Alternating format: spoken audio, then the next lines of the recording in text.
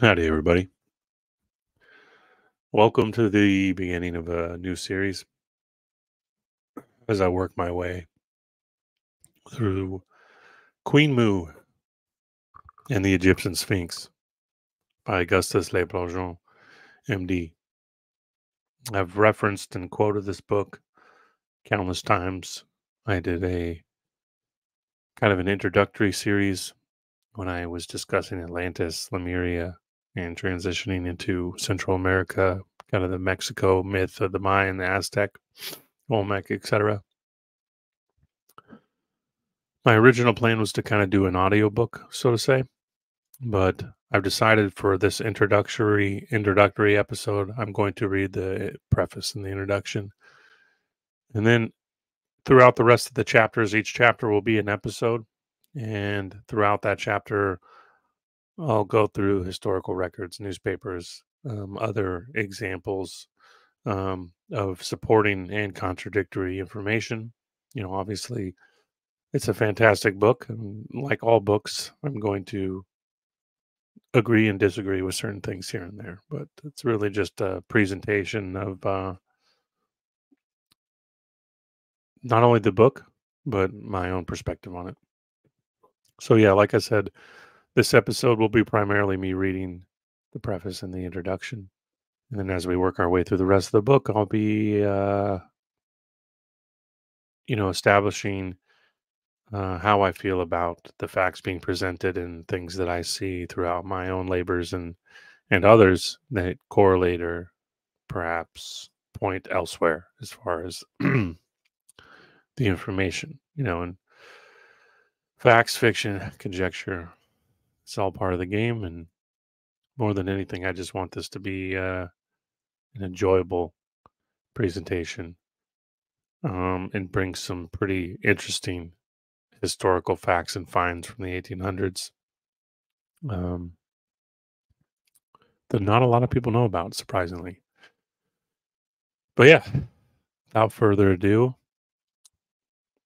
like I said, preface, introduction, and that's quite a long account um, as it is. So, for those more familiar with my presentation style, bear with me. But yeah, um, so let's jump right in. Queen Moo and the Egyptian Sphinx by Augustus Plongeon. Sacred Mysteries Among the Mayas and the Quiches, a sketch of the ancient inhabitants of Peru and their civilization. Published in New York, 1900. This is his wife. Later on in this book, we'll discuss her background, her opinions a little bit further. But to my wife, Alice de Plongeon, my constant companion during my explorations of the ruined cities of the Mayas, who, in order to obtain a glimpse of the history of their builders, has exposed herself to many dangers, suffered privations, sickness, hardship, my faithful and indefatigable collaborator at home. This work is affectionately and respectively dedicated. 1896. I'll have a link in the description as well if you want to dive into this on your own. And you can see you could spend a whole year just going through the authors and books he quotes alone. It's quite a well sourced and written book. Here are some of the plates, the pictures we'll be looking at. I'm going to zoom in a little bit more. Let's go single page. No, that's harder to see. That's a little better. The images are quite wonderful. But yeah, let's jump in here. Let's see if we can. Does that cut off anything? Bear with me as we get this all situated and the appearance as appropriate as we can get it for you guys. I don't want to go single page because it's all right. Preface.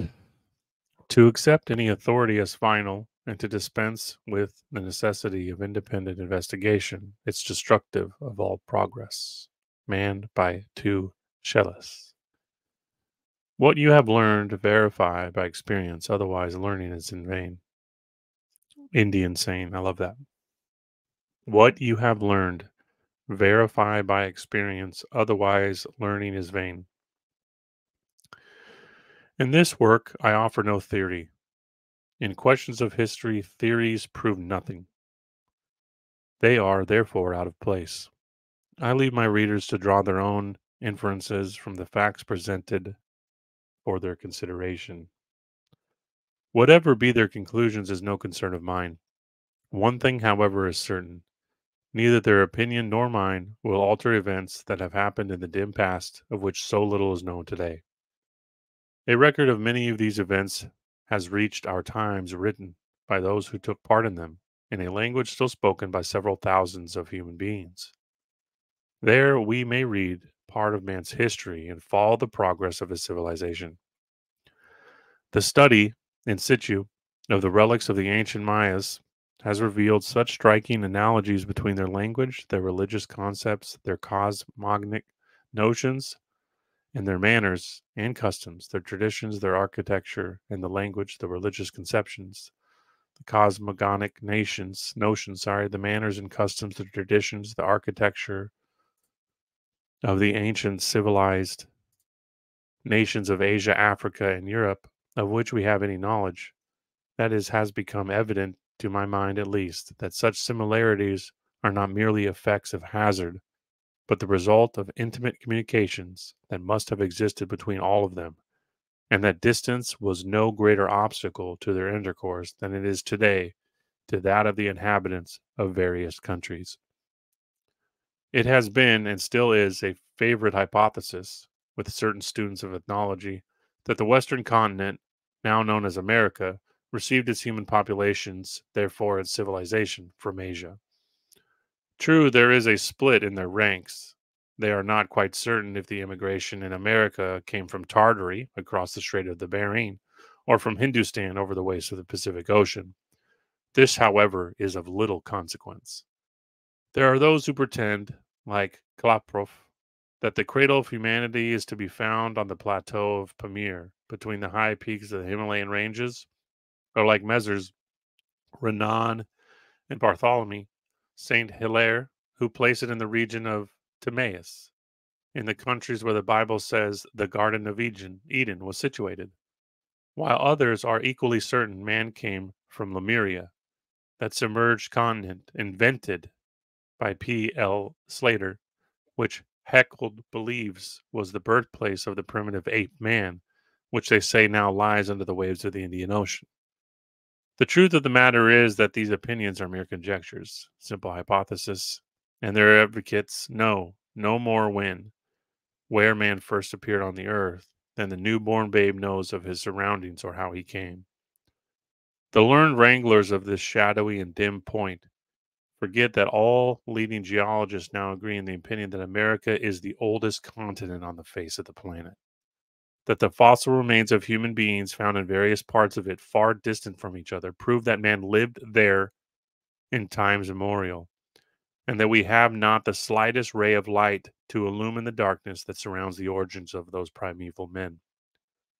Furthermore, it is now admitted by the generality of scientists that man, far from descending from a single pair, located in a particular portion of the Earth's surface, has appeared on every part of it where the biological conditions have been provided to his development and maintenance, and that the production of the various species, with their distinct, well marked anatomical and intellectual characteristics, was due to the difference of those biological conditions and to the general forces calling forth animal life prevalent in the places where each particular species has appeared and whose distinctive marks were adapted to its peculiar environment. The Maya sages doubtless had reached similar conclusions, since they called their country Mayak, that is, the land first emerged from the bosom of the deep. The country of the shoot, and the Egyptians, according to Herodotus, boasted that their ancestors in the lands of the West were the oldest men on earth. If the opinion of Lyell, Humphrey, and a host of modern geologists regarding the priority of Americans' antiquity be correct, what right have we to gainsay the assertion of the Mayas and the Egyptians in claiming likewise priority for their people and their country? It is but natural to suppose that intelligence in man was developed on the oldest continent among its most ancient inhabitants, and that its combatant civilization grew apace with its development. When, at the impulse of the instinct of self preservation, men linked themselves into clans, tribes, and nations, history was born, and with it a desire to commemorate the events of which it is composed. The art of drawing or writing was then invented. The incidents regarded as most worthy of being remembered and preserved for the knowledge of coming generations were carved on the most enduring material in their possession, stone. And so it is that we find today the cosmogonic and religious notions, the records of natural phenomenon and predominant incidents in the history of their nation and that of their rulers, sculptured on the walls of the temples and palaces of the civilized Mayas, Chaldeans, and Egyptians, as on the sacred rocks and in the hollowed caves of primitive, uncivilized man. It is to the monumental inscriptions and to the books of the Mayas that we must turn if we wish to learn about the primitive traditions of mankind. The development of civilization and the events that took place centuries before the dim mist recorded as occurrences at the beginning of our written history. Historians, when writing on the universal history of the race, have never taken into consideration that of man in America and the role that in remote ages American notions played on the world stage, and the influence they exerted over the populations of Asia, Africa, and Europe. Still, as far as we can scan the long vista of the past centuries, the Mayas seem to have had direct and intimate communications with them. This fact is indeed no new revelation, as proved by the universality of the name Maya, which seems to have been a well known as by all civilized nations thousands of years ago, as it is today that of the English. Thus we meet with it in Japan, the islands of the Pacific, Hindustan, Asia Minor, Egypt, Greece, Equatorial Africa, North and South America, as well as in the countries known to us as Central America, which in those times composed the Maya Empire. The seat of the government and residence of the rulers was the peninsula of the Yucatan, where found the name Maya is synonymous with power, wisdom, and learning. The existence of the Western continent was no more a mystery to the inhabitants of this country bordering on the Mediterranean than those whose shores are bathed by the waves of the Indian Ocean.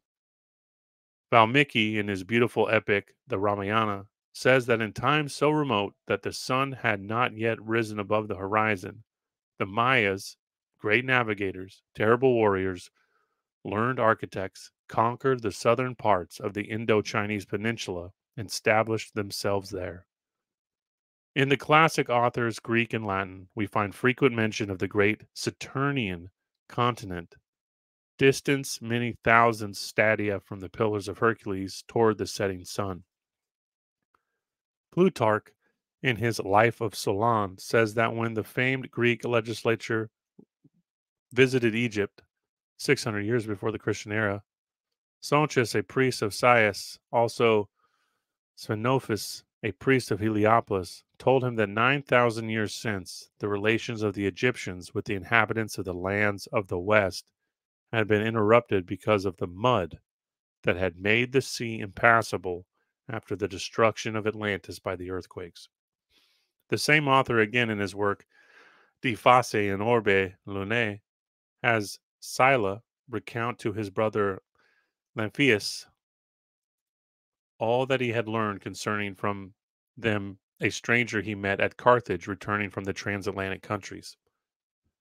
That the western continent was visited by Carthaginians a few years before the inditing of Plato's Atlantis, the portraits of men with long beards and Phoenician features discovered by me in 1875, sculptured on the columns and ante of the castle at Chichen, bear witness. Herodotus Silus attributes the discovery of the western continent to the Phoenicians and describes it as a country where the landscape is varied by very lofty mountains, and the temperature is always soft and equable.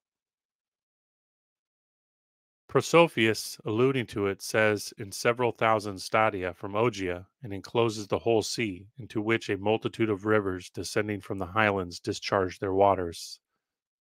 Theophamphus of Quio, speaking of its magnitude, says, compared with it, our world is but a small island. And Cicero, mentioning it, makes use of nearly the same words. Omnis in terra quae colitur e vobis parvocadam est insula.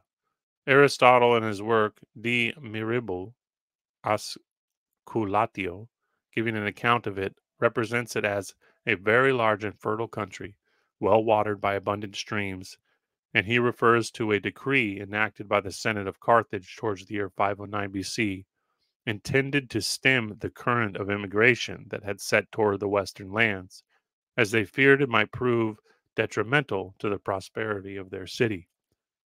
The belief in the former existence of extensive lands in the middle of the Atlantic and their submergence in consequence of seismic convulsions existed among scientists even as far down as the 5th century of the Christian era. Proclus, one of the great scholars of antiquity, who during the 35 years was at the head of the Neoplatonic school of Athens and was learned in all the sciences known in his day, in his commentaries on Plato's Timaeus says, the famous Atlantis exists no longer, but we can hardly doubt that it did once. For Marcellus, who wrote a history of Ethiopian affairs, says that such and so great an island once existed, that it is evidenced by those who composed histories relative to the external sea. For they relate, in this time, there were 7 islands in the Atlantic Sea, sacred to Proserpine, and besides these, 3 of immense magnitude, sacred to Jupiter, and Pluto, I'm sorry. And besides this, the inhabitants of the last island, Poseidonus, preserved the memory of the prodigious magnitude of the Atlantic island, as related by their ancestors, and of its governing for many periods all the islands of the Atlantic Sea. From this isle one may pass to other large islands beyond, which are not far from the firm land near which is the true sea. It is well to notice that, like all the Maya authors who have described the awful cataclysms that caused the submergence of the land of Mu, Proclus mentions the existence of 10 countries or islands as Plato did. But this be a mere coincidence, or was it actual geographical knowledge on the part of these writers? Inquiries are often made as to the causes that led to the interruption of communications between the inhabitants of the western continent and the dwellers on the coast of the Mediterranean after they had been renewed by the Carthaginians. It is evident that the mud spoken of by the Egyptian priests had settled in the course of centuries, and that the seaweeds mentioned by Hamilco had ceased to be a barrier sufficient to impede the passage, since Carthaginians reached the shores of the Yucatan at least 500 years before the Christian era. These causes may be found in the destruction of Carthage, of its commerce and its ships by the Romans under Publius Scipio. The Romans never were navigators. After the fall of Carthage, public attention being directed to their conquests in northern Africa, in western Asia, and in Greece, to their wars with the Teutons and the Cimbri, to their own civil dissensions, and to many other political events that preceded the decadence and disintegration of the Roman Empire, the maritime expeditions of the Phoenicians and of the Carthaginians, their discoveries of distant and transatlantic countries, became well nigh forgotten. On the other hand, those hardy navigators kept their discoveries as secret as possible. With the advent and ascendancy of the Christian Church, the remembrance of the existence of such lands that still lingered among students, as that of the Egyptian and the Greek civilizations, was utterly obliterated from the mind of the people. If we are to believe Tertullian and other ecclesiastical writers, the Christians, during the first centuries of the Christian era, held in abhorrence all arts, science, which, like literature, they attributed to the Muses and therefore regarded as artifices of the devil. They consequently destroyed all vestiges as well as all means of culture. They closed the academies of Athens, the schools of Alexandria, burned the libraries of the Serapeon and other temples of learning, which contained the works of the philosophers and the records of the researches in all branches of human knowledge. They depopulated the countries bathed by the waters of the Mediterranean, plunged the populations of Western Europe into ignorance, superstition, fanaticism, threw over them as an intellectual mortuary pall the black wave of barbarism that during the Middle Ages came nigh wiping out all traces of civilization, which was saved from total wreck by the followers of Mohammed, whose great mental and scientific attainments illumined that night of intellectual darkness as a brilliant meteor, to soon extinguished by those minions of the church and the members of the Holy Inquisition established by Pope Lucius III.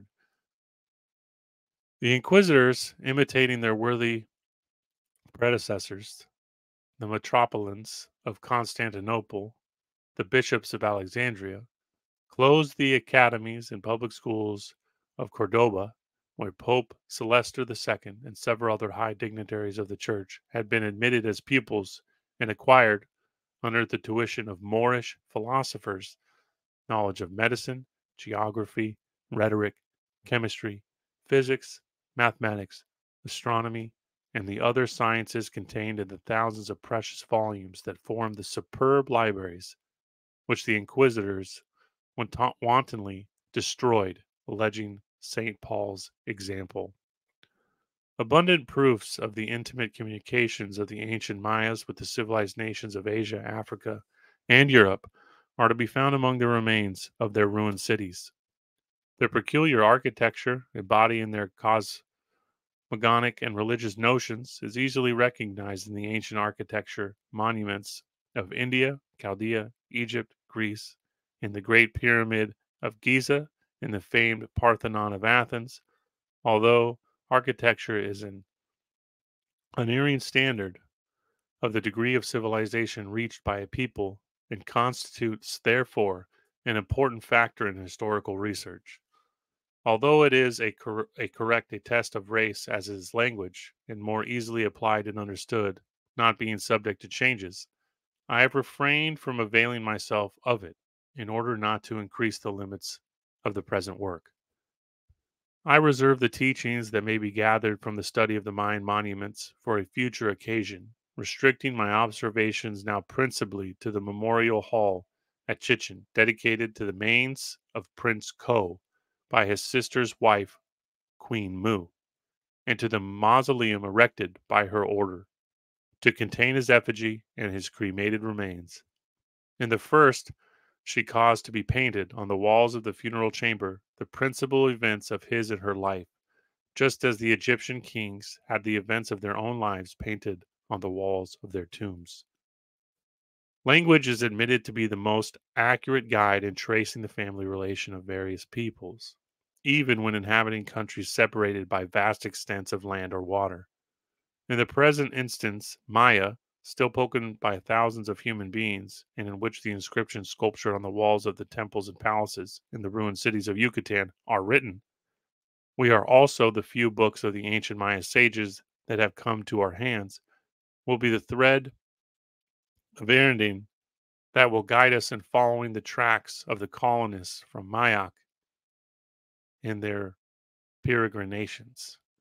In every locality where their name is found, there also we meet with their language, their religious and cosmogonic notions, their traditions, customs, architecture, and a host of other indications of their presence and permanency, and of the influence they have exerted on the civilization of the Aboriginal inhabitants. My readers will judge for themselves of the correctness of this assertion. The reading of the Maya inscriptions and books, among other very interesting subjects, reveal the origin of many narratives that have come down to us as traditions in the sacred books of various notions, and which are regarded by many as inexplicable myths.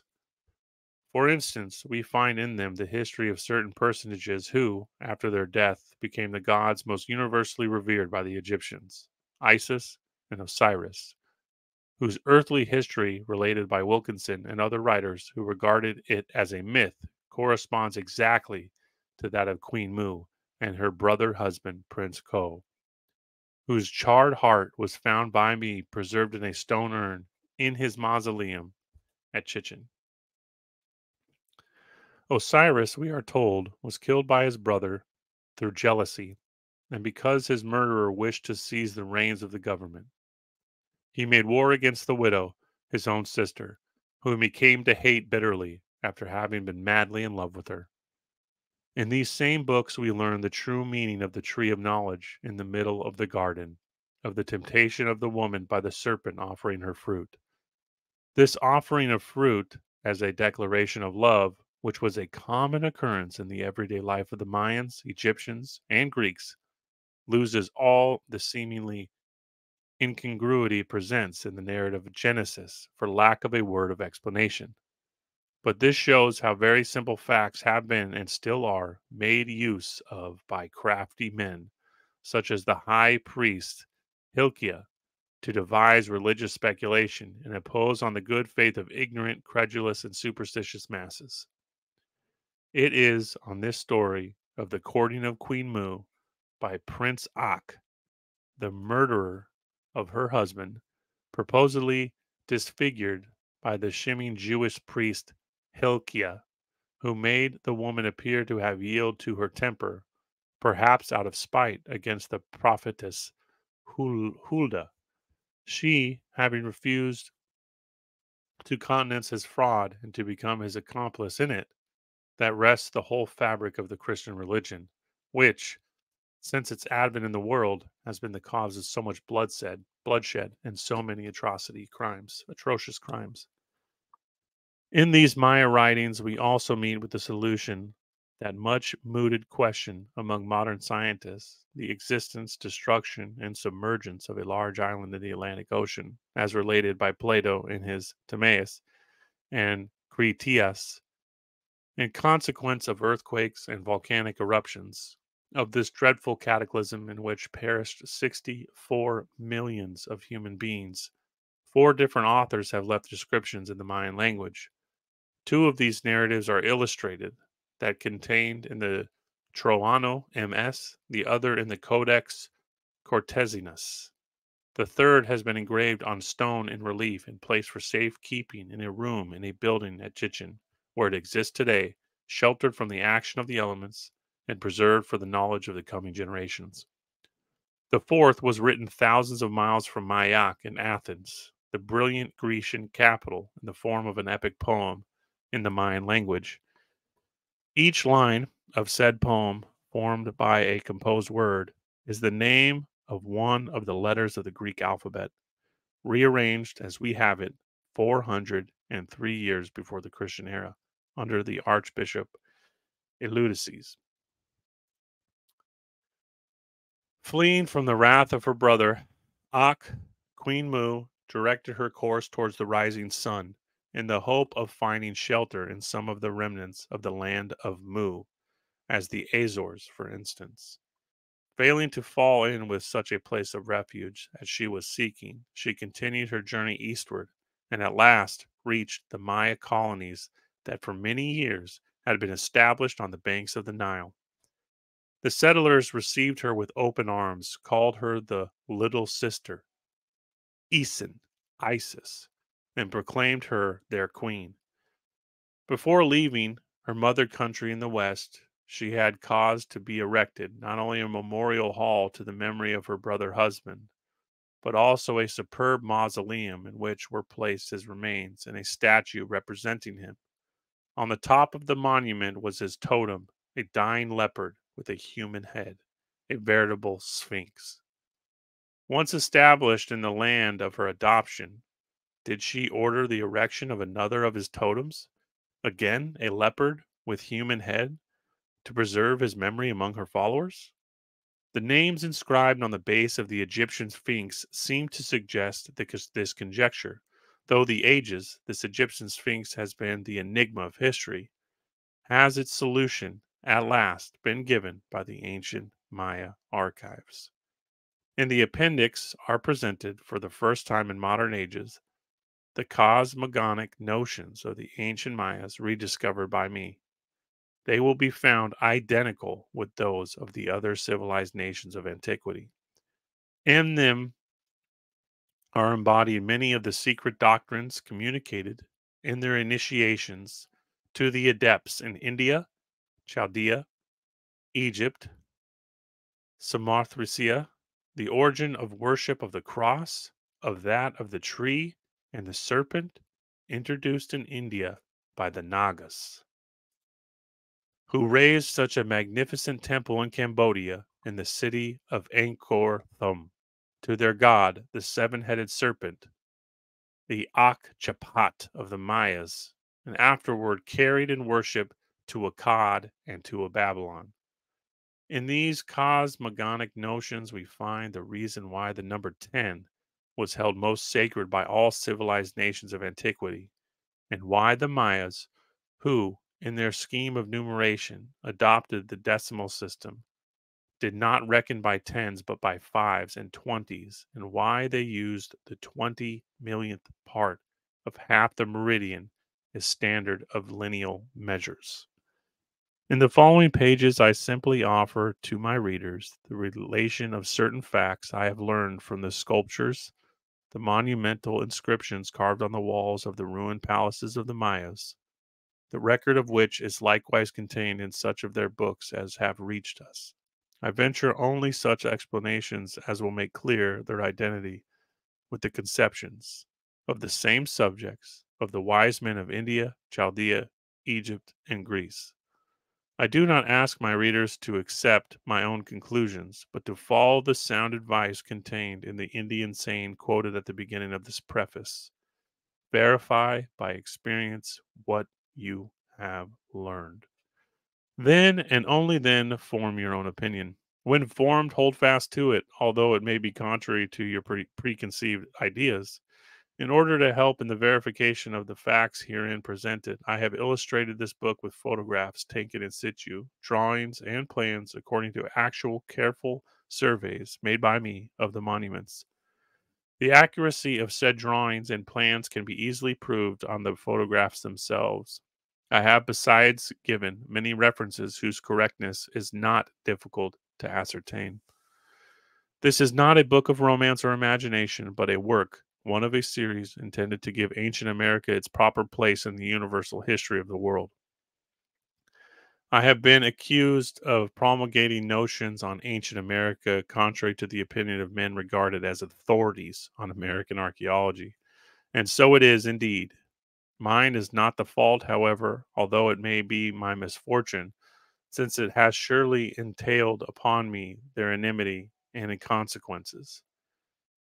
But who are those pretended authorities? Certainly not the doctors and professors at the head of universities and colleges in the United States, for not only do they know absolutely nothing of ancient American civilization, but, judging from letters in my possession, the majority of them refuse to learn anything concerning it. It may be inquired on what ground can those who have published books on the subject in Europe or in the United States establish their claim to be regarded as authorities?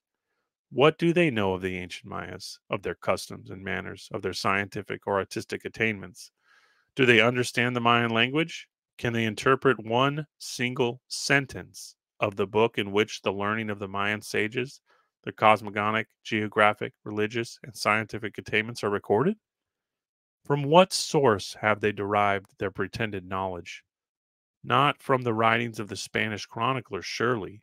These only wrote of the natives as they found them at the time of the long after the conquest of America by their countrymen, whose fanatical priests destroyed by fire the only sources of information, the books and ancient records of the Maya philosophers and historians. Father Lopez de Calado, in his History de Yucatan, frankly admits his time raised his time, no information could be obtained concerning the ancient history of the Mayas. He says, of the peoples who first settled in this kingdom of Yucatan, or their ancient history, I have been unable to obtain any other data than those which follow. The Spanish chroniclers do not give one reliable word about the manners and customs of the builders of the grand antique edifices that were objects of admiration to them as they are to the modern travelers. The only answer the natives to the inquiries of the Spaniards as to who the builders were veritably was, "We do not know." For fear of wounding the pride of the pseudo authorities, shall the truth learned from the works of the Mayan sages and the inscriptions carved on the walls of their deserted temples and palaces be withheld from the world? Must the errors they propagate be allowed to stand, and the progenitors not be called upon to prove the truth of their statements? The so called learned men of our days are the first to oppose new ideas and the bearers of these. This opposition will continue to exist until the arrogance and self conceit of superficial learning that still hover within the walls of colleges and universities have completely vanished. Until the generality of intelligent men taking the trouble to think for themselves cease to accept as implicit truth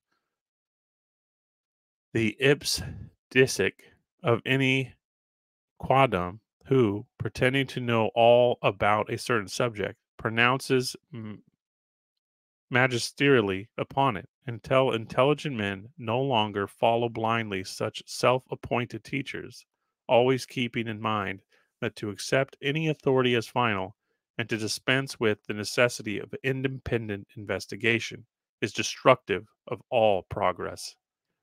For as Dr. Paley says, there is a principle which cannot fail to keep a man in everlasting ignorance. This principle is contempt prior to examination.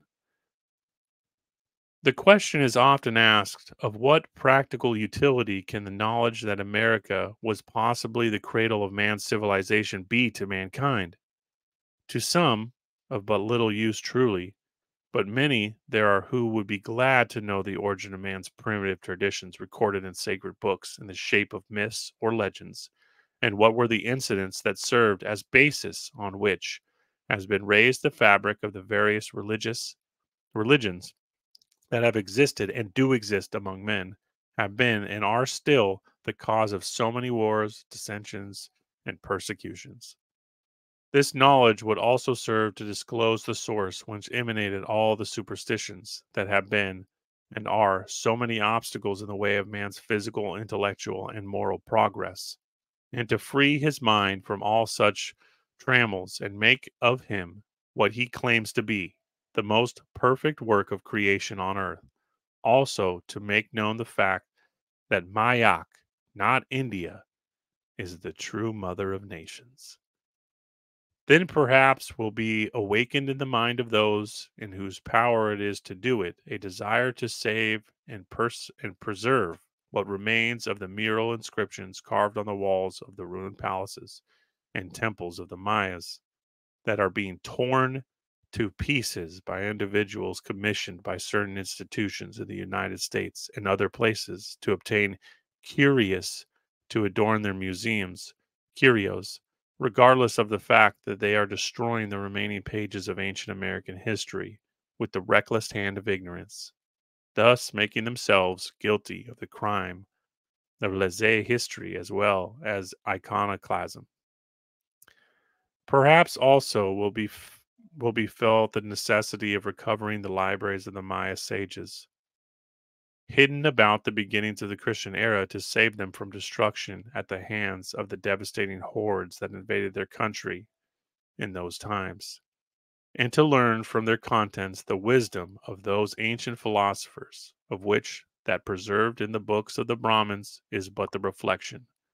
That wisdom was no doubt brought to India and from there carried to Babylon and Egypt in very remote ages by those Maya adepts, Nikal the Exalted, who, starting from the land of their birth as missionaries of religion and civilization, went to Burma where they became known as Nagas, established themselves in the Deccan, whence they carried their civilizing work all over the earth. At the request of friends, and to show that the reading of Maya inscriptions and books is no longer an unsolved enigma, and to those who give themselves as authorities on ancient Maya paleography are no longer justified in guessing at or in forming theories as to the meaning of the Maya symbols or the contents of said writings. I have translated verbatim the legend accompanying the image in stucco of a human sacrifice that adorned the frieze of the celebrated temple of Kabul at Izamal. This legend I have selected because it is written with the hieratic Mayan characters that are likewise Egyptian. Anyone who can read hieratic Egyptian inscriptions will have no difficulties in translating said legend by the aid of a Maya dictionary and thus finding irrefutable evidence. 1. That the Mayas and Egyptians must have learned the art of writing from the same masters. Who were these? 2. That some of the ruined monuments of Yucatan are very ancient, much anterior to the Christian era, notwithstanding the opinion to the contrary of the self styled authorities on Maya civilization. 3. That nothing now stands in the way of acquiring a perfect knowledge of the manners and customs of the scientific attainments, religious, and cosmogonic conceptions of the history of the builders of the ruined temples and palaces of the Mayas. May this work receive the same acceptance from students of American archaeology and universal history as was vouchsafed to sacred mysteries among the Mayas and the Quiches. It is written for the same purpose and in the same spirit. Augustus Le Plongeon, New York, January 1896. Whew. Yeah. I realized that I'm going to make a lot of I'm going to pronounce a lot of things wrong, and that's just going to happen. So I hope you can forgive me for that, and kind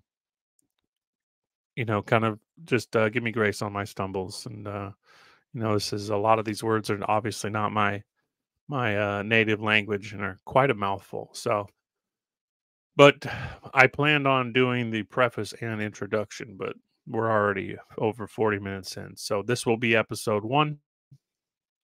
I really look forward to your comments. And like I said, I'm going to get through the introduction, and then part of the introduction will be me presenting some of my other material, establishing more of my opinions. There's a lot in this preface that I could have jumped into and made this, an hour and a half long and inserted a bunch of things. We're going to get into the book. We're going to talk about the Greek language, how the Greek alphabet is built around the myth of the Mayans and their creation story. And there's just so much to cover. But I'm going to leave this one at just the preface as a good introduction. And with a lot of these chapters, you're going to be able to just listen along. You aren't going to have to watch or see me present too many images. There will be some where I do so, but for the most part, you'll be able to kind of audiobook style listen to this. That may not be for everybody, but again, I enjoy reading this book aloud, and I've read it several times, and it's time to put it into video form for those of you who have. It just connects so many bridges between so much of my research and opinions that it has to be done. I have so much stacked up behind me, and I'm just like always feel like I'm falling behind when it comes to presenting information. But thus is life. I could never present it all. It would take a million years to do so. So I'm just trying to choose things wisely and base them upon, timing and what feels right to me. So ultimately, I do hope you enjoy the preface. There's so much juice and meat in this preface. The introduction gets even crazier, and the chapters are incredible. So, as always, Thanks for sticking with me and following me through the stumbles. I appreciate you all very much. I look forward to reading your comments, and hopefully, you guys are excited about listening to this and the coming episodes as I am in presenting them. Love you guys very much. Have a wonderful day. Bye, guys.